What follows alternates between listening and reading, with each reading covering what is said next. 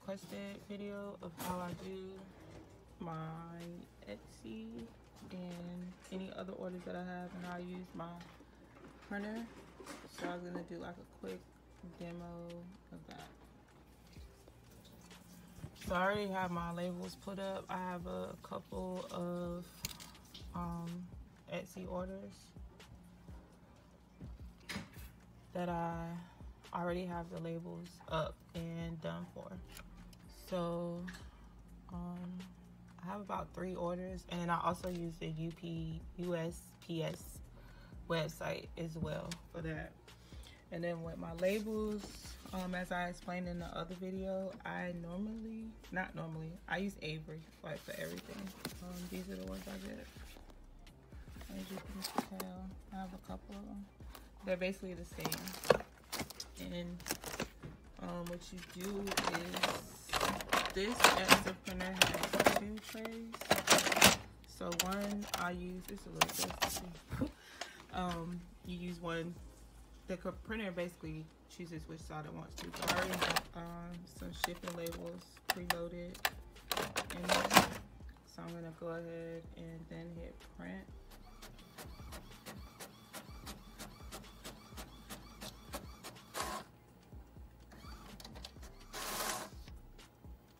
Let me go back in case y'all didn't see what I did. So sometimes you can print 2 on 1 at the same time, but I didn't do it like that, so I'm just gonna flip this over. Yeah. And then put it the opposite way that I had it, and then go back and do the same process. And now you see it came out on both sides. I didn't waste any paper, and it was super quick. Then you just attach your labels to your packages, and yeah, that's it. And this Epson, it's probably on sale now. When I got it, it was like $120 something. You have a scan, fax, basically all in one. 2 trays, your display panel here that basically, and it's touchscreen. Did I mention that too? And it alerts you like about everything. So I love it. Like, it's like an all-in-one, especially if you're starting a business, or it is your own business, and you are looking for easy and cost-effective way. Yeah, so if you're looking for a easy and kind of cheap, cost-effective way to run your business, this is definitely it. The Epson WorkForce all-in-one. I do everything with it. I mean, down to printing and making my labels for my packaging, my shipping labels, my flyers, business cards. I mean, I make everything with it. So it's definitely a good investment. Like I said, it's probably on sale now, because I had this for about, I want to say, a good 1.5 years, and it's, knock on wood, it's been doing me really good. I love it. I even use it with running and printing a lot of stuff for my business. So on this part, I'm basically just going in and packing the 3 orders that I got. Was it yesterday? And one was from last week. I made a custom set of nails, and I'm just seriously apologize. I had to put an extra gift in there for her. I was late with shipping it out. And the other 2 are polygel sets, the 9-piece kits that I sell on my website. So you'll see me packaging those too. You can skip to the end. It was just basically showing you what the labels looked like after they were done, and I put them on the package. You basically just peel them off of the sticky sheet and then stick them on your packaging, then mail them off. Saves your trip to the mailbox. I mean, to the post office. I mean, it just saves you the hassle of a lot. So this is definitely something worth investing in if you started your own business, or if you already are in business and just looking for a more cost-effective way to run your business.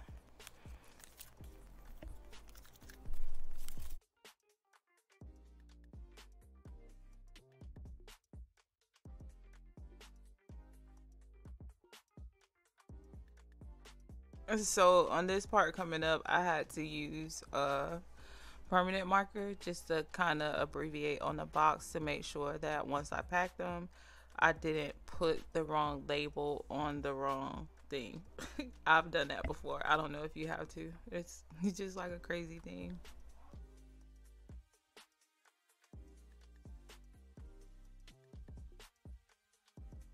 So coming up here, you'll see me packaging one of the polygel kits. It's a 9-piece set, which comes with a small UV lamp, a set of the dual forms, a nail file, a brush, a bottle of slip solution, base coat, top coat, and two of the builder gels, white and a tender pink. If you haven't tried this before, I'm telling you, this is really something that you might want to invest in trying too. This I'm all about saving a trip to somewhere, but this is definitely like very creative if you get into it, and it also could be another source of income or like a side hustle. There are so many different things you can create with polygel.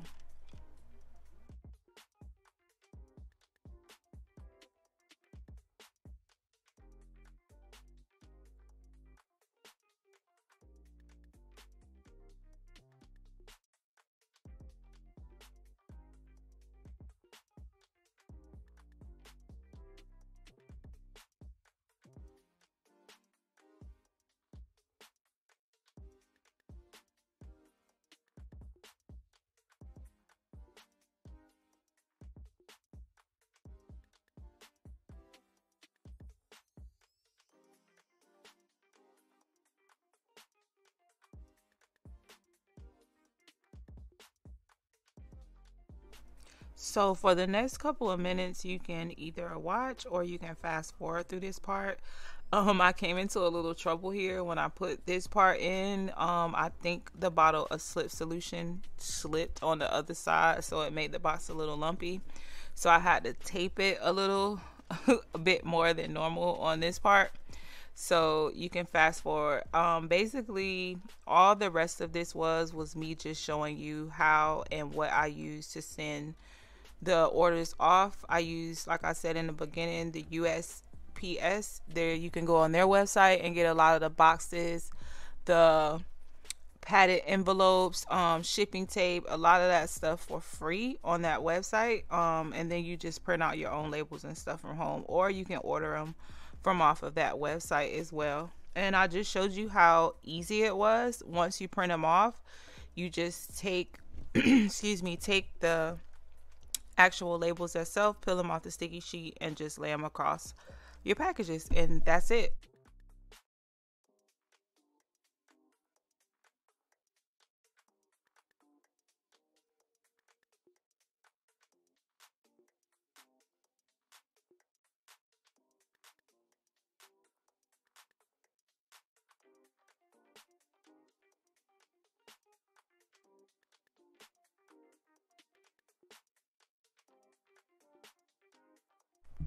So yeah, like I said, this is just me packaging the second one. I had two orders come in yesterday for two of the polygel kits. So that's basically what this is. Just the same thing over.